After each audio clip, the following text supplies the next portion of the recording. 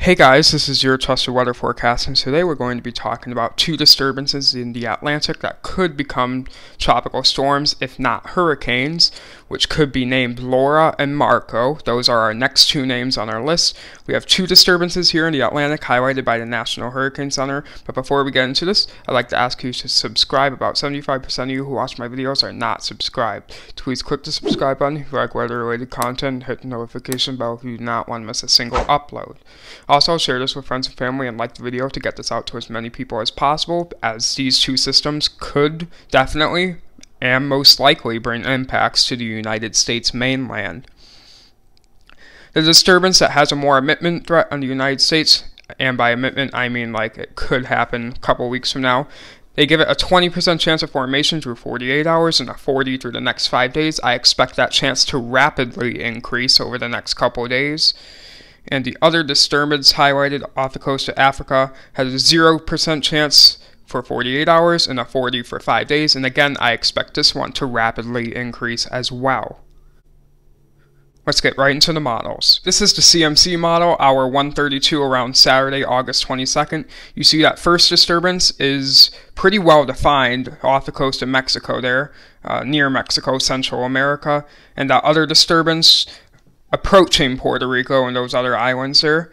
And as we move ahead of time, that disturbance, which could be named Laura or Marco depending on which one forms first, so I can't exactly call out which one will be named before the other, but this potential Laura or Marco will be affecting the Dominican Republic and Puerto Rico. According to this model, it will make a direct impact on those areas before moving over Cuba. Meanwhile, the other disturbance has a pressure of 984 millibars and is approaching the Texas-Louisiana coast at a pretty intense strength. Definitely potential for a hurricane there, before making landfall off the coast of Texas, according to this model, before that other system rolls around and strengthens again. Before it weakened, and once it entered the Gulf, it weakened a little bit, but then it re-strengthened right before it makes landfall in Louisiana, and that's as far as this model goes. This is only one possibility that could happen, so do not take this for granted until we get closer.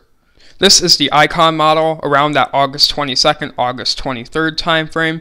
You see that disturbance that's started back in Africa over the same area that the other model showed, so there's some consistency in this between these two models.